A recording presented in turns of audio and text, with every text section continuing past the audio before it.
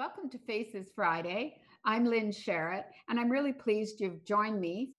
I've said before that the favorite thing I do is have conversations with my colleagues, those colleagues that are making a real difference in increasing students' growth and achievement.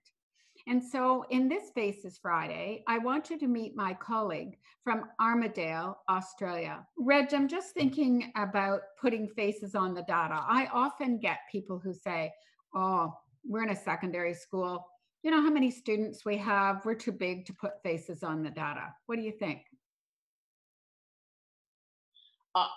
It is challenging, but I think it's so important to do it. You can see behind me, this is one way we moved our staff from my students to our students. So behind me are some of our Year 12, 2021, so our final students. And one of the things we did right from when we started this work, this was our first real attempt at a data wall. This has a photo of each student and what is their learning goal for Year 12. What do they want to achieve? It might be, I want to get a certain result so I can go to university in Sydney. It might be, I want to finish my school-based apprenticeship. So every pathway is valued.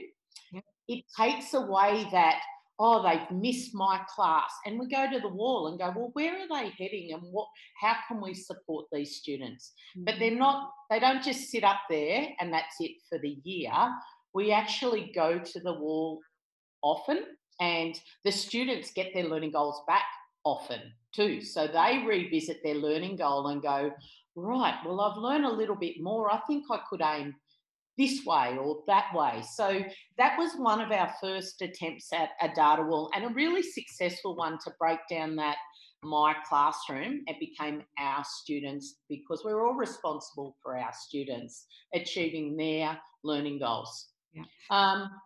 Other ones we've done, and I'll be honest, it's really, we're working on this year. This is our real focus in 2021, is data analysis and also valuing all sorts of data, because I think one of the areas, and I'm not sure whether this is similar in primary, but definitely in secondary, people hear data and only hear numbers. Yeah. And for me, as a scientist, I go, well, quantitative data, very important, not denying that, but so is qualitative data. So your work samples, sitting around working together around where is this student, what's their next steps, but involving the student in that. So you look at each other's work and your own work. What's your next steps in your learning going to look like? So we've had faculty-based data walls. So our science staff will collaboratively mark short tasks, and they will move students along a data wall. Our creative and performing arts faculty do the same thing, and these are all in our staff room so that other teachers out of the faculty hear the conversations that are happening, and other faculties visit the walls and go, right, well, in our area. So it's about making it visible, and it's about those conversations are so important, that construction of moving students along and where they're at. So, as I said, a big focus for us for 2021, working in year groups to look at different data, and then picking, and I think this is important too, picking either a mini cohort or individual students, and then working with how do we move that group forward. It doesn't have to be an individual student. It might be these students sitting at like a benchmark that we can use certain things across the school to help them achieve their learning goal. Absolutely. And I've been talking about marker students. So you would be thinking of marker students, so a group of students or one student, but that represent many other students. And in a large secondary school, that really works. Here's my marker student or students that represent 10 other students exhibiting the same traits. And here's how we're going to try as a team of teachers that teach this student.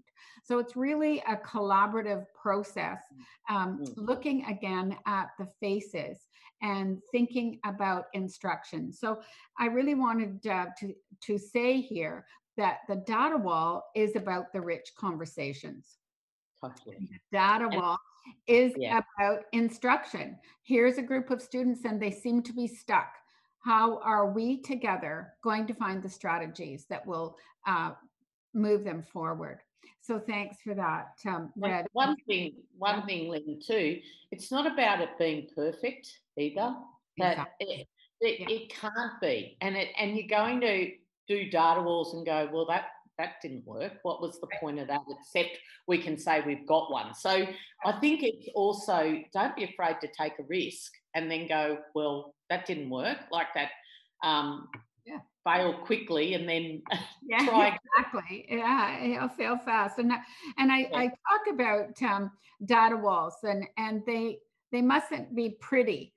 They need to Mm, be pretty useful. So mm, I really like neat at home, but on the data wall, it's okay to be messy. And actually, we want to have post-its there so people mm. can put their thinking, their questions right beside the wall, so that we really get those ongoing conversations. Thanks so much, Reg. I just think that that you really are really pulling it together, not only at the secondary level and in Armidale, but you are providing that support for so many other leaders right across Australia and the globe. And I really want to thank you for that. You are making a difference, not only to your students, but also your teachers. Thanks so much for being with me, Reg. Thanks, Lynn. It's great to talk to you. Yes. Can't And wait till you can visit. oh, I'm waiting. It's pretty snowy here. So thanks, Reg. I want to be in the warmth with you. So thank you, everyone, for tuning in to Faces Friday. And I'll be back next week talking about leadership that makes a difference. Reg is making a difference at her secondary school and for other schools across Australia. So thanks again, Reg, and see everyone next week.